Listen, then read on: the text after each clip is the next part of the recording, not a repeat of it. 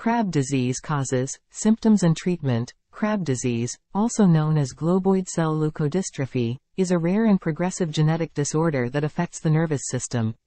The disease is caused by a deficiency in the enzyme galactosylceramidase, which is responsible for breaking down a fatty substance called galactosylceramide.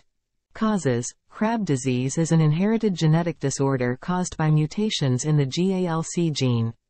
This gene provides instructions for making the galactosylceramidase enzyme, which is needed to break down a type of fat called galactosylceramide.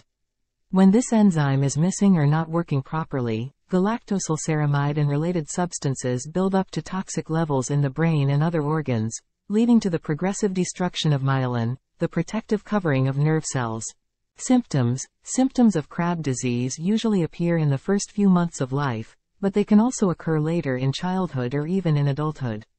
Symptoms may include irritability, muscle weakness, difficulty swallowing and breathing, seizures, vision loss, hearing loss, cognitive decline, paralysis, deterioration of motor skills, worsening of speech and language abilities.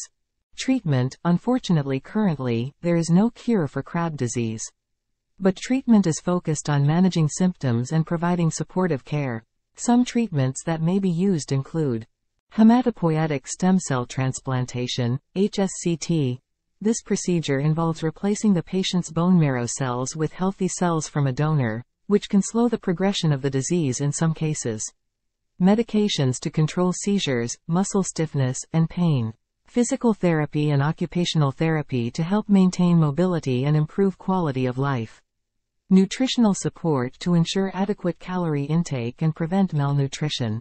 Early diagnosis and treatment can improve outcomes for patients with Krabbe disease, so it is important to consult a healthcare professional if you suspect your child or someone you know may have the condition.